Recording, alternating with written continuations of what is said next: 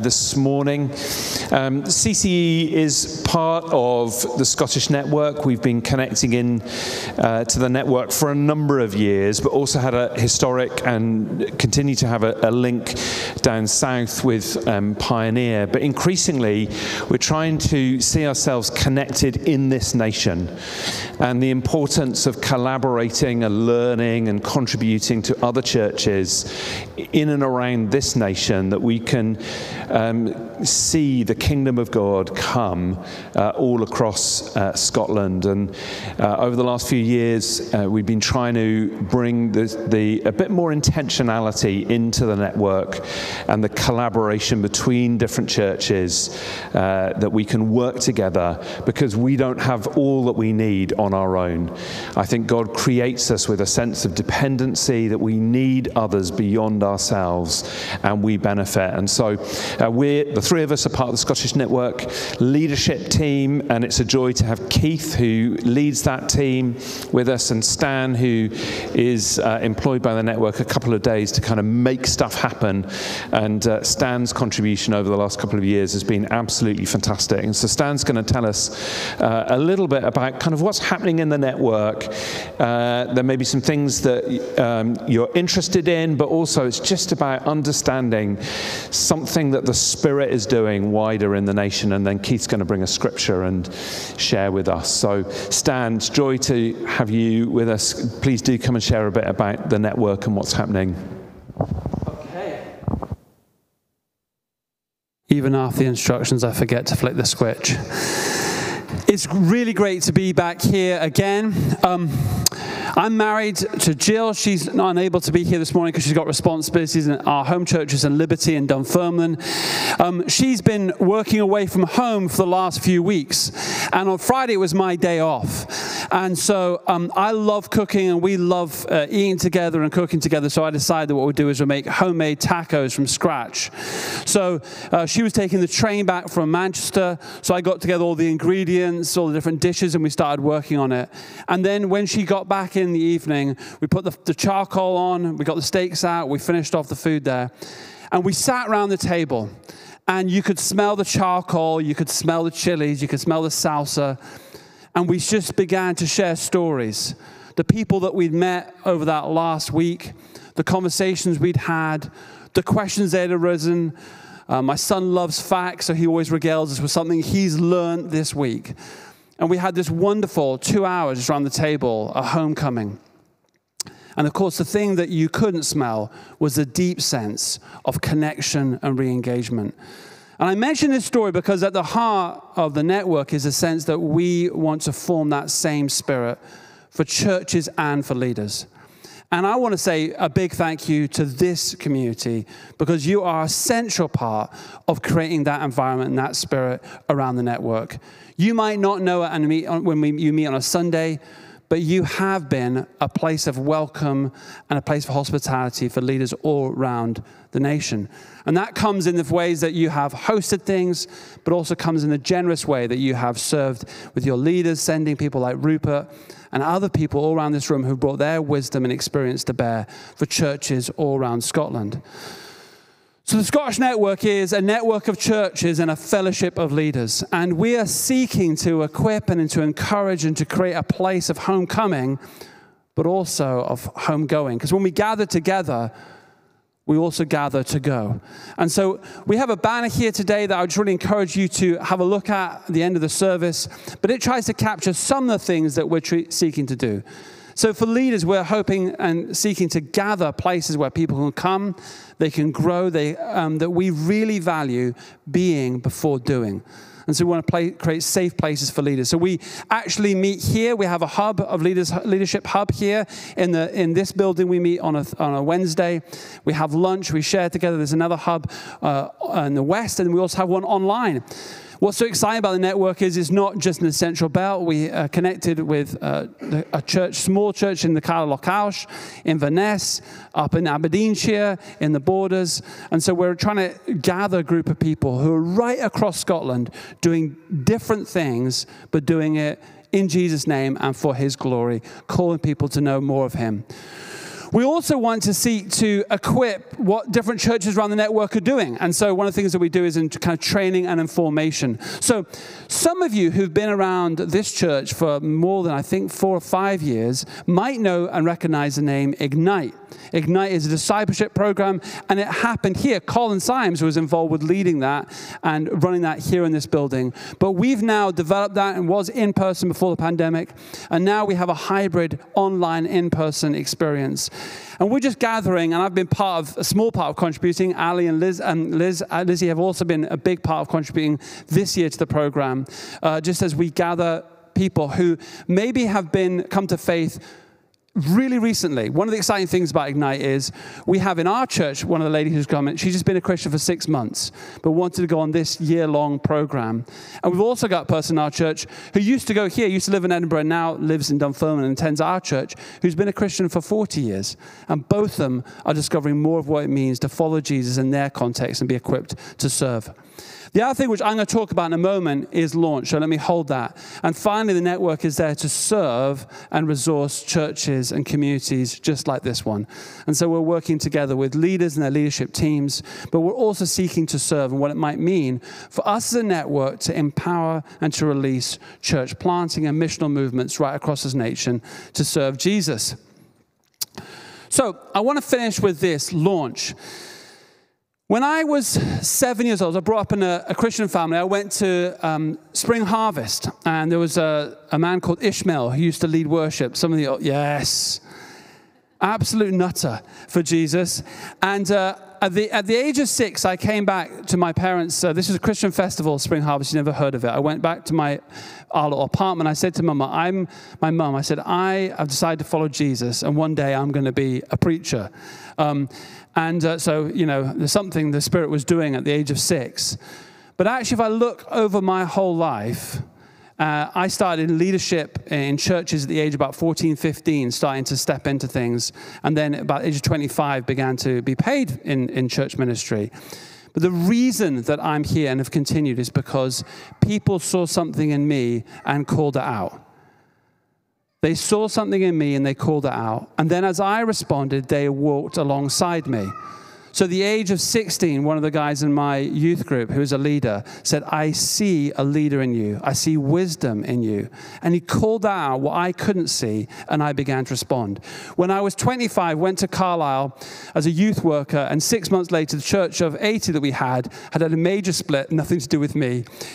I met that gentleman over here, Rupert, who I knew through my sister Joy, and Rupert just had heard some of our story and said, I want to have a coffee. So I went up and met with Rupert, and Rupert's been a significant part of my ongoing journey in leadership and serving Jesus. And so with Launch, what we are seeking to do is to create an environment that can equip church planters and leaders right across this nation. And I really encourage you to look at this flyer, to read it, and to look at the website. It tells you all about what it is. But I want to give you this task. You, in your mouth, maybe you're meant to respond to Launch. Maybe it's for you. You sense, just like I did at the age of 6, the age of 15 and 14, a sense of calling, a sense of excitement about what God might do. Maybe you'll need to respond. But maybe if it's not you, maybe you see something in somebody else. And actually, maybe it's for you to say to somebody, you know what, I do see leadership in you. I do see that pioneering spirit to you. Maybe Launch is something for you. And so together as a body, we can respond. And I really encourage you to do that. So I want to encourage you just to look at the Launch, understand what it is. But let me briefly say what we're doing, we're planning to do. We're starting in January for the first time. And the program is designed to work either for people who can give all their time to it, but equally for those people who are already committed to full-time education or full-time work. And it's not a teaching, like academic teaching environment. It's leadership in practice. And so people who are involved in Launch will be serving in their local church. Or if it's here, maybe it's something you're doing, but then coming away weekly to gather, to learn, to pray, to do that. But also then to experience and to go all around the country to see what God is doing, to connect you to new people and to see you grow in your gifts and calling. So please do have a look at that. And I'd really love to speak to you if that's something you're interested at the end of this time. I'm here just to serve the network, and I'm one of the main points of contact. So do be in contact with me. Our details are on the Scottish Network website, which is on the banners, and connected to this one here. And I'd love to just be able to have a conversation with you. And it's now my privilege to hand over to Keith. He was much shorter when he was in St. John's, just a weight of responsibility. Can you imagine that? But now he's gained a foot in height. So it is good to have Keith here, and I'm sure you're going to have a great time listening to what Keith's got to say. Thank you so much, Stan. And I just want to say a huge thank you for inviting me to speak. I just love coming here. It's just so great to be a part of your worship. And invariably, I meet Jesus. And I think that's really what it's about, isn't it? You can say yes, Keith. Good, good. I've entitled my talk today, and I'm going to rattle through this fairly quickly because I think time's gone off, so excuse me if I do rush a little bit. But the title of my talk today is, Are You Ready to Get Your Feet Wet? Okay, that's kind of a bit obscure. Are you ready to get your feet wet? As Rupert and as Stan has said, BC, I used to lead a church before COVID. And you'll notice, won't you, that for every generation, there's been an event that divides history, that defines that generation, the before and the after. Things were one way, and then they were another. Something changes, something's changed, and it's impossible to go back to the way things were before. For my grandparents' generation, it was World War I. And it was remarkable, after the First World War, one of the statistics which is tragic in so many ways is that the decline in the church in the West really can be tracked back to that time, particularly amongst evangelicals. It started to decline, and decline rapidly, as people's thoughts and understanding about God had been shaken. If God controls everything, if God's a God of love, how could he allow such atrocities to happen? It was a huge impact on a generation. For my parents' generation, it was World War II. But the strange thing about World War II was that after World War II, instead of accelerating the decline in the church began to grow again. And significant things began to happen. And I think it was probably something to do with, maybe in World War I, people were disappointed in God. Maybe in World War II, people turned to God. And George VI, of course, led the nation in prayer.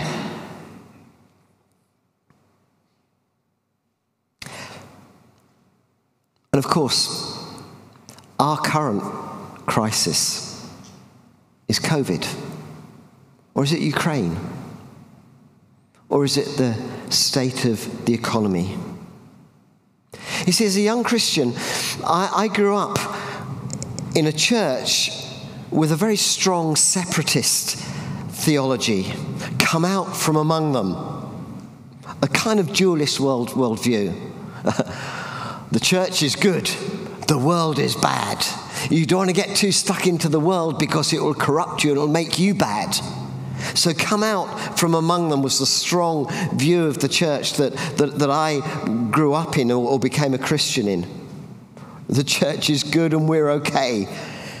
Because although we're miserable sinners, deserving hell, we're actually in a lifeboat to heaven. That's how we thought. But of course, both world wars and the pandemic and what's happening in Ukraine and what's happening in COVID doesn't just affect the church, does it? it affects the whole of society. The whole of the community has been affected by this. Everybody is affected. People in the church have died just the same as people, my next door neighbours. People have caught COVID just like me. We're all in the same boat, it seems. And maybe it's not just a lifeboat to heaven. And that's what's happening here. And I just want to read a passage now, Joshua 3. And that's kind of setting up for this passage, because that's what's happening in this passage. It's one of those before and after moments, one of those moments when things are never going to be the same again. Joshua 3 verse 1, early the next morning, Joshua and all the Israelites left Acacia Grove and arrived at the banks of the river Jordan, where they camped before crossing. 3 days later, the Israelite officers went through the camp, giving these instructions to the people. When you see the Levitical priests carrying the Ark of the Covenant of the Lord God, move out from your positions and follow them. Since you have never traveled this way before, they will guide you. Since you have never traveled this way before. Stay about 1 kilometer behind them, keeping a clear distance between you and the ark. Make sure that you don't come any closer. Then Joshua told the people, purify yourselves, for tomorrow the Lord will do great wonders among you. In the morning, Joshua said to the priests, lift up the Ark of the Covenant and lead the people across the river. And so they started and went out ahead of the people. The Lord told Joshua, today I will begin to make a great leader in the eyes of all the Israelites. They will know that I am with you, just as I was with Moses. Give this command to the priests who carry the Ark of the Covenant, who carry it when you reach the banks of the river Jordan, take a few steps into the river and stop there. So Joshua told the Israelites, come and listen what the Lord your God says. Today you will know that the living God is among you. He will surely drive out the Canaanites, the Hittites, the Hivites, the Perizzites, the Girgashites, the Amorites, and the Jebusites. I think I deserve a round of applause for that. Before you. Look, the Ark of the Covenant, which belongs to the Lord of the whole earth, will lead you across the river Jordan. Now choose 12 men among the tribes of Israel, each one from each tribe. The priests will carry the ark of the Lord of all the earth.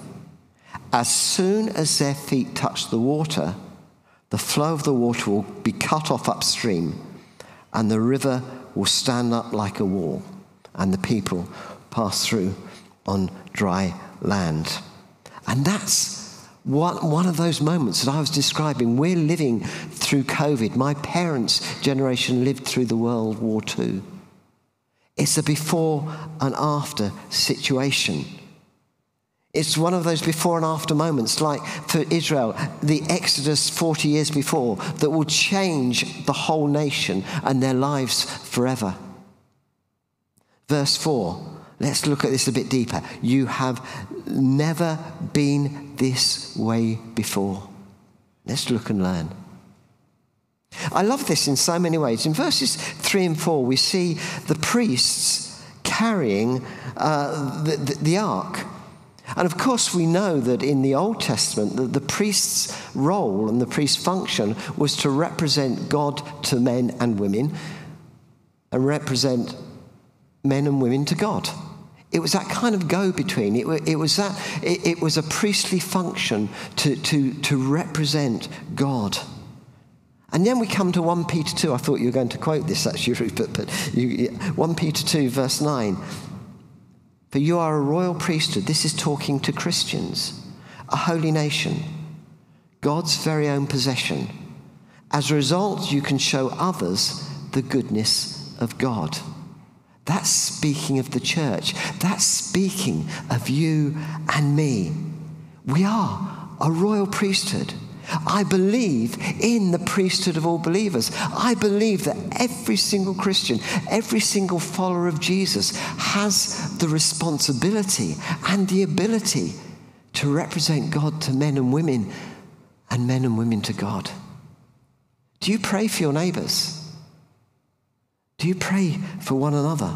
Do you speak on their behalf? We are a royal priesthood, the priesthood of all believers. And boy, does this world need us today. I believe the world needs the church today like never before. And of course, we see that the priests carry the ark, and the ark, of course, represents the very presence of God. What an amazing picture. The people of God carrying with them the presence of God so that people could see it and inviting people to follow it. That people could see and inviting people to follow it. I think so much today that is what the church should be about. A people that carry the presence of God and invite people to follow him. I also, I talked about the priesthood of all believers. I also believe in the prophethood of all believers. That the Old Testament prophet, not in that prophethood, woe is all is doom and you're in trouble, says the Lord. I don't mean that sort of prophet. I mean the prophet of all believers. We can all speak for God. In the 1 Corinthians 14 model, what's prophecy for? To encourage, to build up. It's not to manipulate or control. It's to bring comfort. It's to reveal God's heart to people. That's why the church needs to be more prophetic. We need to be revealing more of God's heart to the people around us and inviting people to follow. And I think that's a pretty good description of the church. That we should be a people that are inviting people to follow us as we follow Jesus. Verse 4, since you've never traveled this way before, the priests will guide you. They will guide you. Guiding people into uncharted territory. I don't know about you, but this feels like we're in uncharted territory today, doesn't it? The world has been shaken. The church has been shaken. When things change, it's great to know that we worship a God that doesn't change. I think that's brilliant. What Israel had to learn was that what served them in Egypt wouldn't serve them in the desert. And those had to learn that what served them in the desert now wouldn't serve them as they entered the promised land. They had been nomads. Now they would be builders and settlers. They had no home. Now they would have a home. And we all need a place to belong. We all need a family. And actually that's one of the things that we don't shout about a lot about the network, but it's one thing that is great. We were at a meeting recently and Sarah, one of the pastors from Inverness, said, it just feels like my people. And it's great to be around people where you feel safe, where it's okay not to be okay. It's great to be around people that you know care for you and have got your back. So they had been nomads and now they would be settlers. They had now had to find a place to belong. Verse 5b, I love this. It's a promise for Israel and for us that no matter how bad things may get or how bad things may appear, we must never look at the problem, but look at God. There's always a but God. For tomorrow, verse says, the Lord will do great things among you. For tomorrow, the Lord will do great things among you. For the Christian, we always have a tomorrow. For the Christian, we always have a tomorrow. God's inviting us continually to walk with him into the tomorrows, to walk with him into the futures. Jesus even taught us, I believe, in the Lord's Prayer, to pray, your will be done here on earth as it is in heaven, to grab that something of the future and make it a reality in the present. So even our prayers are about bringing the future reality that we have in God into the present. Verse 8, step into the river and stand still. And verse 12 says, as soon as you feel the touch of, as soon as your feet touch the water. Have you noticed that when God wants to do something significant, he rarely just does it? Invariably, he uses human agency. And in the Old Testament, we see a progression from Genesis right the way through to the New Testament, where God is increasingly working in cooperation with people, which is another huge value of the network, that we work in cooperation with one another. And this is just the sort of, we worship a God that's a God that empowers, that wants you to work in cooperation with him to see his will done. Increasingly. You see, God could do it on his own if he wanted to, but he chooses to use you and me. We step out in obedience and faith, doing our bit, and miracles happen because God does his bit. We do our bit, confident that God will do his. I think that's called faith. And I think that is God inviting us into a partnership with him. I believe in miracles, but the problem is with most of us is that we want Jesus just to do it. Charismatics and Calvinists alike, we want Jesus just to do it. Wouldn't it be so much easier if God just healed the sick and I didn't have to pray for them, or we didn't need doctors? Wouldn't it be so much easier if God just sorted out injustice and I didn't have to stand up and oppose it? Wouldn't it be so much easier if God just eradicated poverty and I didn't have to care for the poor or do anything? Wouldn't that be so much easier? But a friend of mine who was sadly no longer with us used to call this kind of Disneyland Christianity, because it's not how God chooses to work. Just like the priests carrying the ark, he invites us to get our feet wet, to step out. What is God inviting you to do? Are you prepared to get your feet wet, to step into the river and then to stand? It can be pretty uncomfortable and pretty challenging sometimes.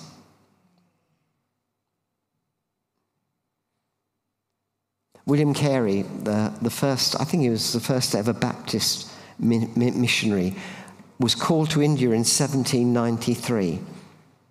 And he was told by the religious establishment, the church, the evangelicals at the time, if God wants to save the Indians, he can do it sovereignly. He doesn't need you. Well, of course he could. But that's not how God worked. God used William Carey, and he still speaks to us today. Our world has changed.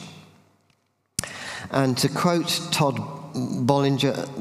Bolsinger, who was an author we were looking at our recent network annual gathering, is, what got us this far won't get us there. And I love this other quote from the book. The answer is not to try harder, but to start a new adventure. And in many ways, that's what we're about as a network. We want to encourage you as a church and you as individuals to be prepared to be obedient to God and to step out in faith, to be prepared to step out and start a new adventure. My own church that I've just come from St. John's, we've got an opportunity to have an asset transfer of an enormous building near the centre of town. And we've not got the money, we've not got the experience, we haven't got anything that could possibly make this happen. But as we've taken a step at a time, God is doing his bit. So what is impossible for us maybe is not impossible for God. And I think both those quotes seem really relevant to you as a church. I believe that God's inviting Community Church Edinburgh into a new adventure.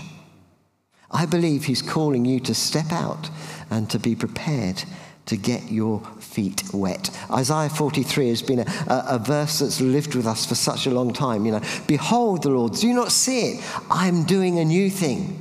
Things have changed. God is doing a new thing. Let's not lament the past. Let's look forward and walk into the future with Jesus. The world has changed. In many ways, there's no going back. God led Joshua and Israel across the Jordan to start a new adventure.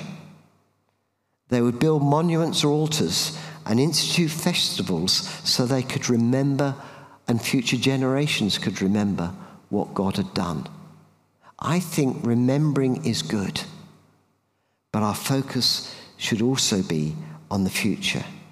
We're reminded that the God who was faithful yesterday will be faithful to us today.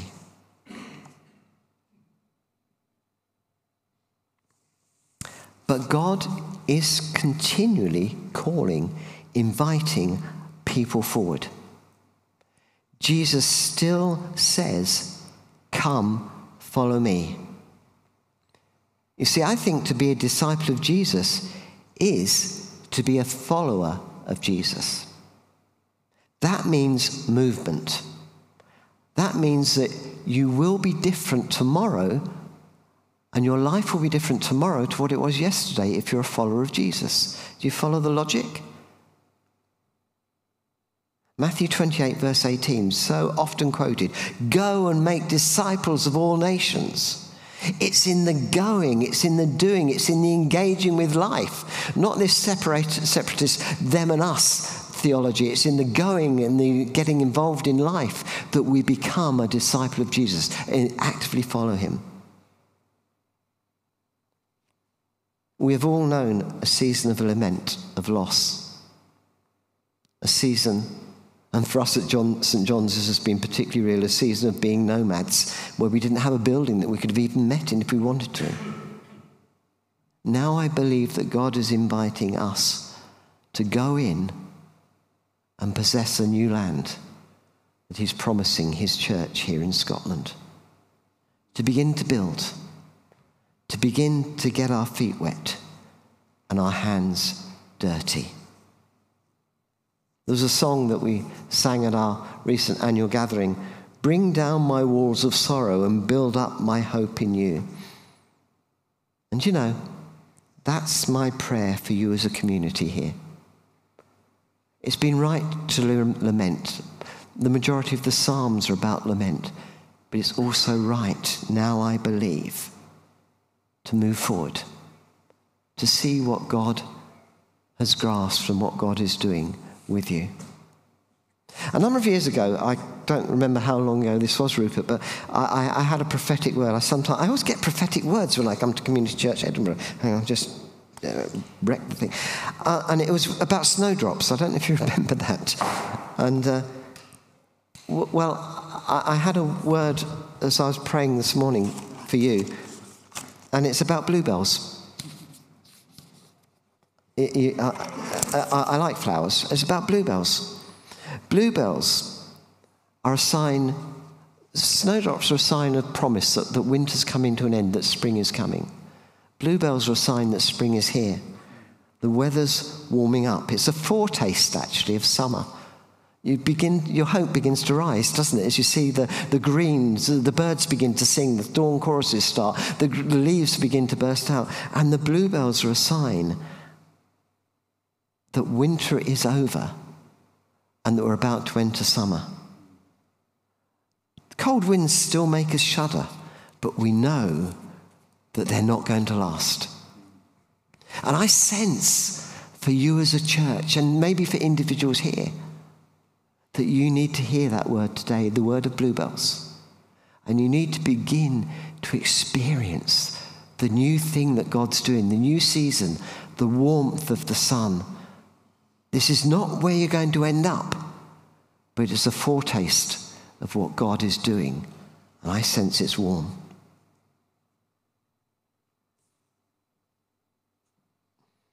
I have had many before and after moments in my life. Leaving home, getting married, having children, having grandchildren, although I try to deny that one. I can't be that old, surely. I was talking to my 16-year-old grandson recently, and I was explaining about the time when his Uncle Peter, our first son, was born, and how suddenly, overnight, I felt responsible and I had to grow up. And he looked at me, as only a 16-year-old grandson can, and I think it was a compliment. He said, "What do you mean, Grandpa? You haven't grown up yet." But do you know, for me, by far the most significant before and after was the day that I first made the decision to follow Jesus. It's a decision that has affected every area of my life and every subsequent decision that I would make. But it's a decision that I've had to make daily. Jesus put it this way: take up your cross and follow me. It's not a decision that I've always been able to make, but it's a choice that daily I have to make to be a follower of Jesus. And many times, like the Israelites, I've been tempted to turn back. Many times I have failed and let God down.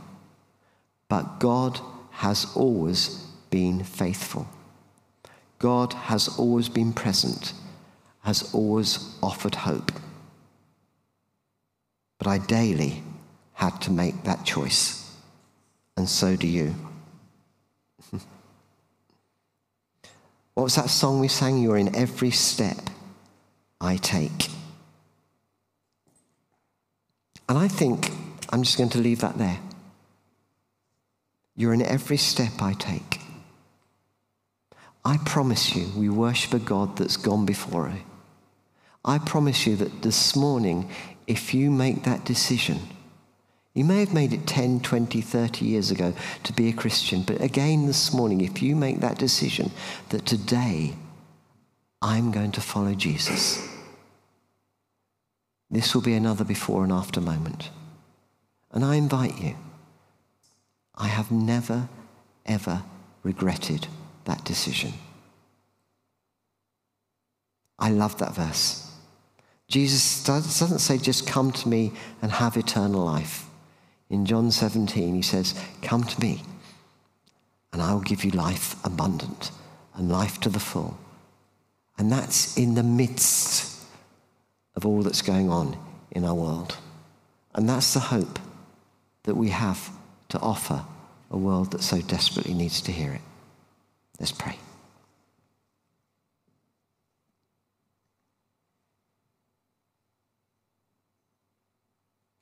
Holy Spirit, I just invite you to come and to make yourself known to each and every person here. Father, I sense that some of us are still suffering from the trauma of COVID, from the uncertainty of the economic situation that we face. But thank you. Thank you, Lord, that in the midst of that, you meet us and are with us. And today, Lord, we choose to follow you. Today, we choose to follow you.